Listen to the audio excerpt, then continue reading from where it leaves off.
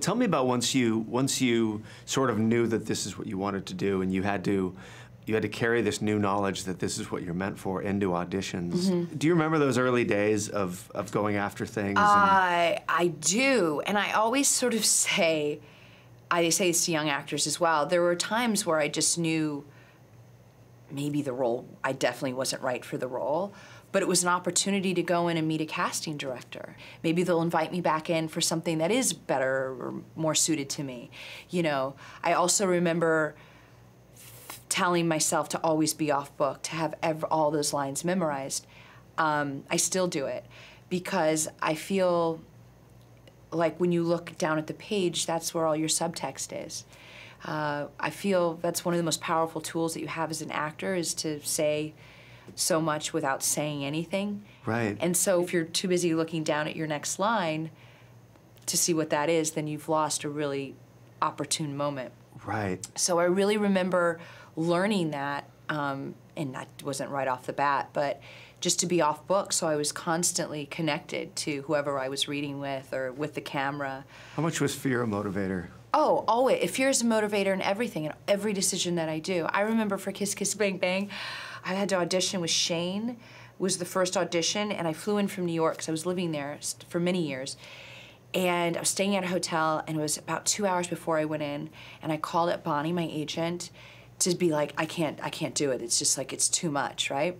I don't know if I just felt like it was over my head. I don't know. And I remember calling her up to say, you know, I can't do it. I'd never done that before. And her assistant picks up, and she's like, oh, hold on, I'll get her. And then I went, and I hung up the phone, and I think I said, that means you have to do it.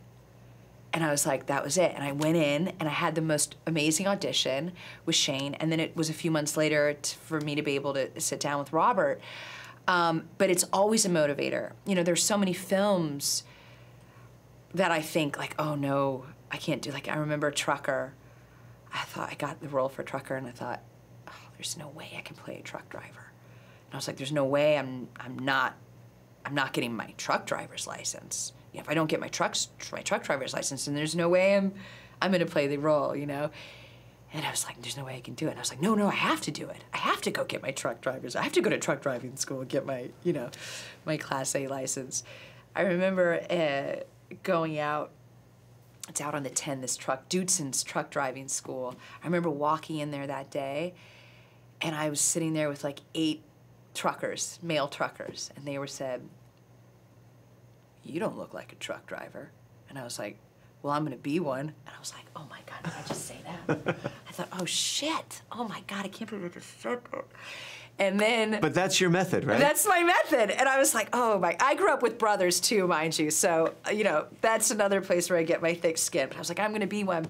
And I passed. And oh my, it was like gold, this license. And in the back of your mind, are you thinking, if this acting thing doesn't work out, yeah, I can always drive a truck? I can always drive a truck. I don't even know how to drive a regular stick shift. But I can drive an 18-wheeler with like a double clutch and like, you know, 12 gears and a splitter. Yeah. Yeah. I think that may be the sexiest thing you've ever done. Yeah. Right. What is the splitter? Yeah. I don't even want to know. Yeah, exactly.